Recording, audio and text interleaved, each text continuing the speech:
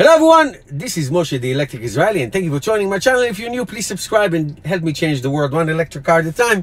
Thank you to all of my Patreons. Your support is much appreciated. Consider becoming a patron, and those who order their Tesla using my link, if you buying a Tesla, why don't you use my link and get a free supercharging miles? Tyson Park is a former Tesla employee, and he was interviewed by Kim from Like Tesla. She is freaking awesome. I watch her videos all the time. She's really good, and it's great that women have a electric car channels. That's great. She had a very interesting interview with Tyson Park, who's a former Tesla employee. I'll put a link for at the end I'll put a link for the full interview so you can watch. But he said a lot of things about the atmosphere of Tesla, working at Tesla, the layoffs, the viciousness, the chaos, the unprofessionalism, the turnover, the quality of the cars. He talked about a range of things. He's not a Tesla hater whatsoever. He's actually a Tesla lover, supports the mission and support Elon Musk. But I want to focus on one thing that he said. I mean, I encourage you to watch the whole thing. I did watch the whole thing. It's about a 25-minute interview, and the one thing that he said that blew my mind, and Kim, when she was in, she was like, "Holy moly, what did you just say?" I mean, what I'm going to share with you, if you didn't see the interview, is you know what? Why don't you watch this short segment, and I'll come back with my comment. Exceptional. I would say 50% of them are good employees that are that are there because of the mission, and then the other 50% are, and there's 25% of them that are just there for a paycheck. And then this is just my suspicion. And this is just because, and this last part is just my suspicion because of the department that I worked for and the very strange hiccups that I would find. It would not surprise me if there was about 25% infiltration from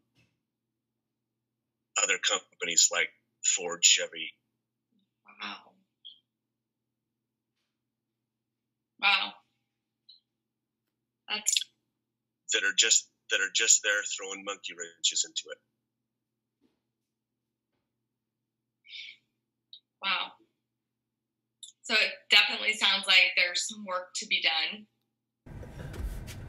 So obviously he does not have evidence for this. Obviously he doesn't have evidence for this. It's just his thought that 25% of the workforce in Tesla are there to sabotage Tesla.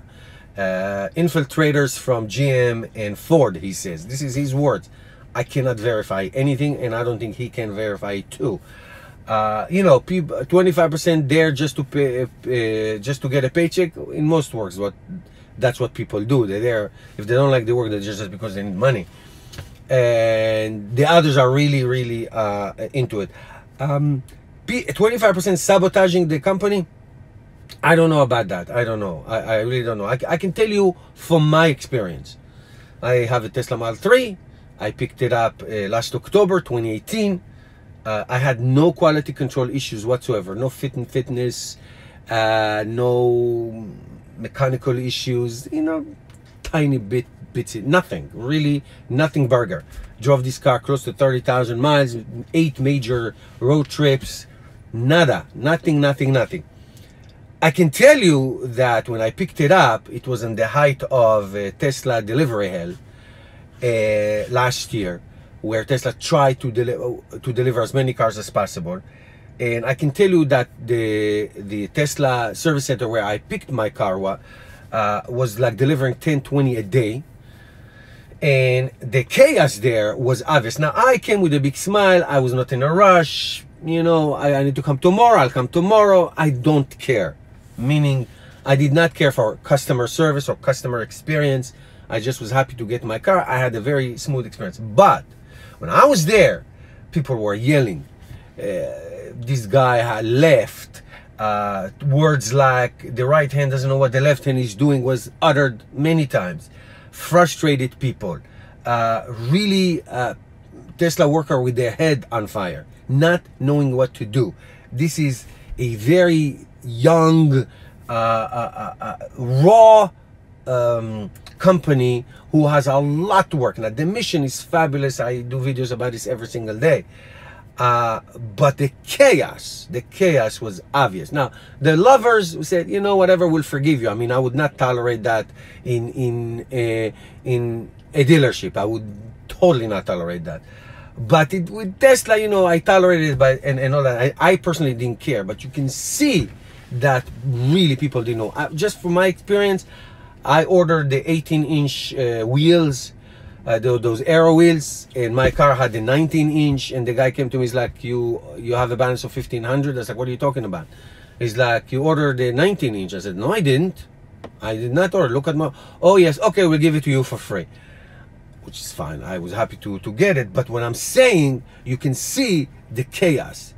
Now, there's a difference between growing pains and sabotage. Growing pain, everybody goes through it. It's fine. Sabotage is serious. It's criminal. So if he's serious, if really something has happened, it should be investigated. This is serious crap, you know what I mean? It's not, it can cost somebody's life. So, let me know your take about the interview. Watch the whole thing. Give me your take. I really want to know what you think about it. Thank you guys for watching. Like my video and share it on social media. See you tomorrow.